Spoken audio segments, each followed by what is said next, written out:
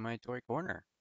I'm taking a look here at the Ghostbusters Hasbro Plasma Series Egon Spengler figure. He is part of the Plasma series that was released this year after Hasbro got the license for that, of course. Each figure comes with its own little individual back card going to the files or stats or review of the character themselves, which I like that they individualized those. That was a great feature. I'm going to open them up here, cut a couple of pieces of tape off the back. That's all they had for each of these figures.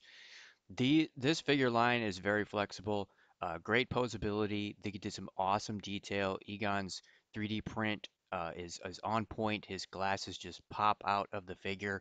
All of them have some great detail and posability. A lot of the figures are like the Marvel Legends lines. So, opening them up here, we've got the PKE meter, his signature device there. We've got the proton pack. And of course, that BAF piece, which if you collect all six, you can build that Vince Clortho Terror dog. So that was a really nice addition to the set.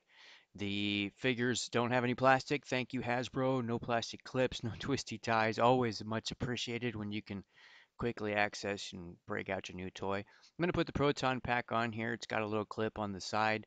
All four of the Ghostbusters, if you just raise that one arm and slap that shoulder piece between the head and the one arm, it goes on pretty easy. There is a peg on the back of the Proton Pack that goes into a hole in the Egon's back. And then the strap at the bottom corner of the proton pack gets attached to another peg, a little clip that's on the side there. And I did notice that the only one I had problems with was Ray. Ray's mold was made a little bigger than the other figures, so he was a little difficult getting him opened up or getting him strapped all together without stretching that plastic. But and the other thing that I noticed was, and you're going to see me do it here in a second, is that strap does come loose. Sometimes it pops out, so you got to use. I almost used my fingernail to get that peg right in so that he stayed secure, so that the proton pack shoulder strap did not pop back out. Something to keep in mind when you get them opened up.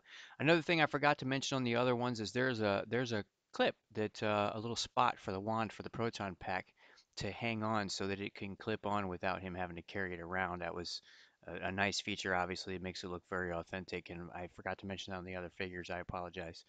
So once you get everything all set up with his proton pack, we can give him the PKE meter. He did have a little trouble standing up right out of the pack. Most of these figures did. The joints are really stiff.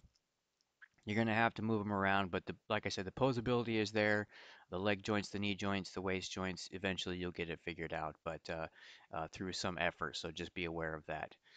Here's a little closer look at that PKE meter. A lot of detail. They did a great job on that. PKE meter fits really nicely in the hand. I did notice though that the wands don't want to go into the second hand. They can go into the firing hand or whatever you want to call it. But that second hand, if you're trying to do that action pose, it's really difficult to do anything other than just resting it on that hand for me. So there he is in his full pose, kind of checking out the scopes of the meter there. The meter attaches to a hole on the belt with a little peg that's on the back of the meter. Another nice little detail added by Hasbro. I love the attention to all the accessories there that they put in with these.